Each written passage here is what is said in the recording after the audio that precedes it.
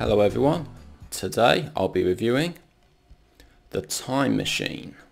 So The Time Machine came out in 1960 and is based on the classic novel by H.G. Wells. This film stars Rod Taylor as a Victorian inventor who invents, well, a time machine, and this time machine is made up of a chair. And what happens is at the start of the film starts off around 1899 going into 1900, so just towards the end of the 19th century, and Rod Taylor, he's explaining to his friends how he has invented a time machine, although he has a little miniature version of it at first, and he shows how it completely disappears. His other friends are slightly skeptical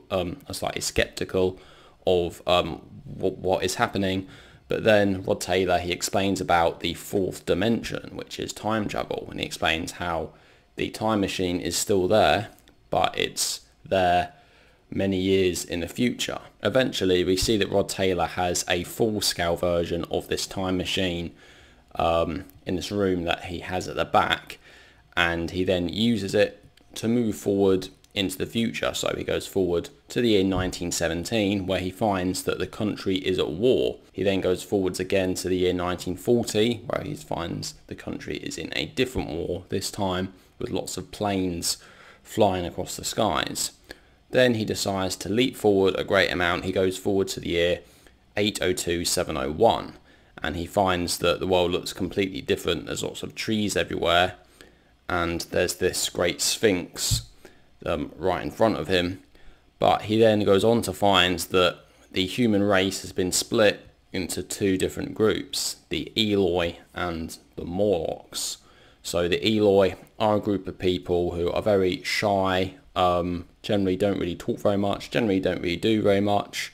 And then we have the Morlocks, who are really the predators and who feed upon the Eloi.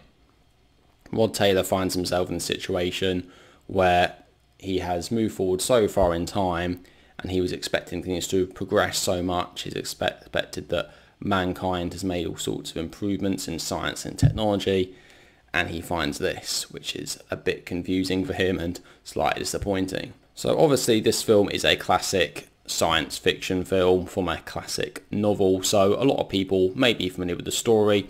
I myself haven't read the novel, and I hadn't previously seen any adaptation of the novel, so not even a TV series or any other films. So this was actually fairly new to me, although I was familiar with what the time machine looks like. And overall, I have to say, I enjoyed this film. It was really good fun. In some ways it's a very simple storyline. It's about a man who travels into the future, and obviously he finds that things are very different to what he expected. There is a bit of a romance angle in this film, but it doesn't really go too far. It sort of develops a little bit towards the end, and yeah, it's a fairly nice subplot of the story, but really most of the story is focusing on Rod Taylor going to the future. And what I really like about this film is that it explores the idea of progress and making improvements in technology, making developments over time. And you see that Rod Taylor's character, obviously he's an inventor, and when he goes to the future he wants to find some books, and he finds out that there was a library but all the books have been left. They've just gathered dust over years and years and years, and the people in the future, well, the Eloi, they haven't bothered to learn things or educate themselves, and Rod Taylor is very disappointed in this, to learn what it's like. And the film really just explores that idea of what it would be like in the future. I'm sure most people have wondered at some point what the future would be like, how things have improved, and the idea that in some ways things move on, and in some ways things can go downhill, things can not go as you might expect, and that's what I really like.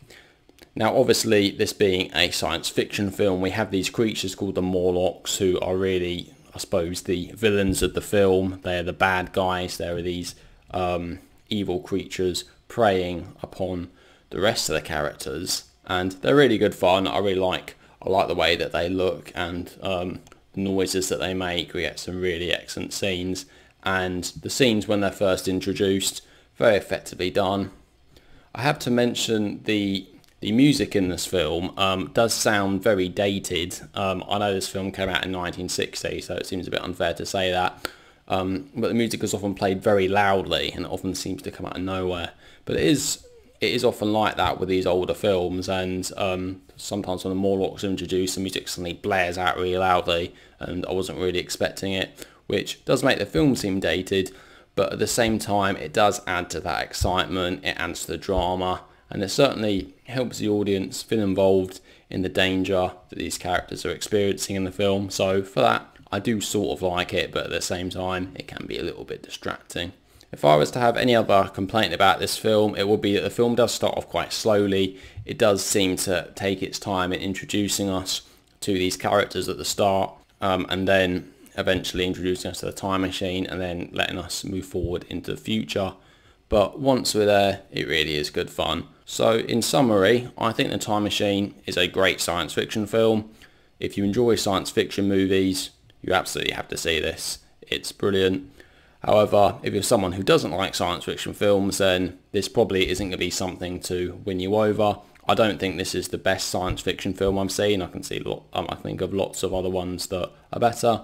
But then again, it's by no means a bad film. It's a good science fiction movie, and obviously you have to bear in mind this film came out in 1960, and yeah, it's actually better than a lot of other science fiction movies that I've seen more recently. So I'm going to give The Time Machine a rating of 7 out of 10. Definitely check this one out if you're a sci-fi movie fan. So there we go, guys. So that is my view of The Time Machine. So what do you guys think? Have you seen this movie? Would you like to check it out? Please let me know what you think down in the comment section below. Anyway, thank you all very much for watching, guys. I'll see you all in the next video. Take care.